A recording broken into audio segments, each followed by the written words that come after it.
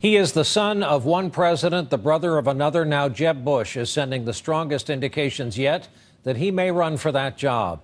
But a ballot with another Bush on it is just one of the reasons why a lot of voters may feel a bit of deja vu in the race for 2016. Our report tonight from NBC's Andrea Mitchell.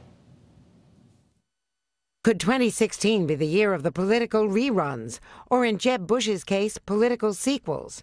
Jeb Bush today in South Carolina, which just happens to be an early primary state, teasing graduates about following in their parents' footsteps.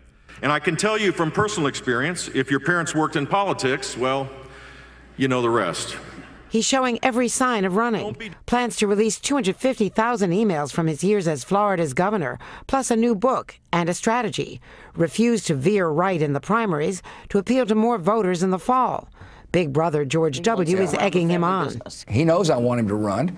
If I need to reiterate it, I will. Run Jeb. I think he'd be a great president. Hillary Clinton, another familiar face with a big head start, but under big pressure from the party's left. The American people are disgusted by Wall Street bailouts.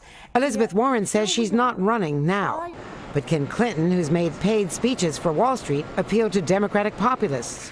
She's already trying. Don't let anybody tell you that,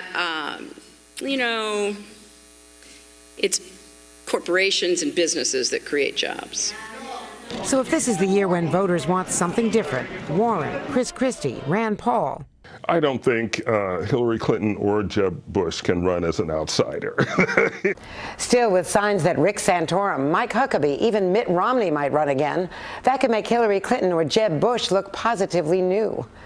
Andrea Mitchell, NBC News, Washington.